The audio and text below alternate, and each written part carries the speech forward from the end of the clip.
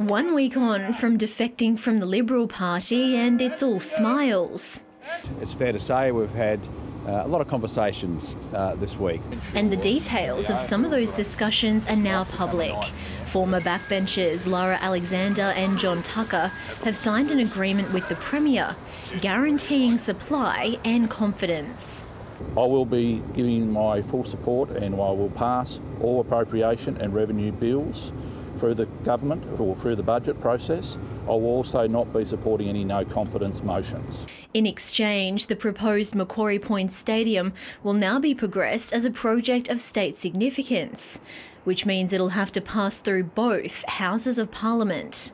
The ultimate idea is to have projects of this magnitude, whether we talk about the stadium, whether we talk about Mariners Link or any other project in the future, Parliament has to be the deciding factor. Political analysts say in the upper house it'll come down to a numbers game. The Legislative Council will have to agree that the process be kick-started, and it will be interesting to see how the government goes with having the numbers for that.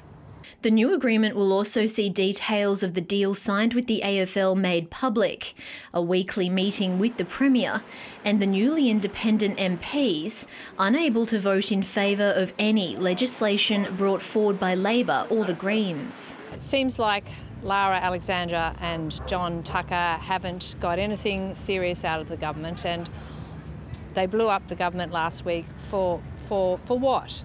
I'm not confident this deal is going to last very long at all. In fact, I'd be staggered if this government actually managed to stagger its way through the entire term. From the position they were in, the independents have got something, but they've given up a lot to get there.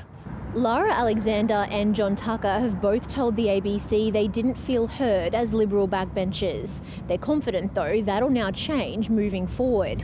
But it's not all business as usual just yet for the Premier. He still needs to survive a vote of no confidence when Parliament resumes this week. Jessica Moran, ABC News.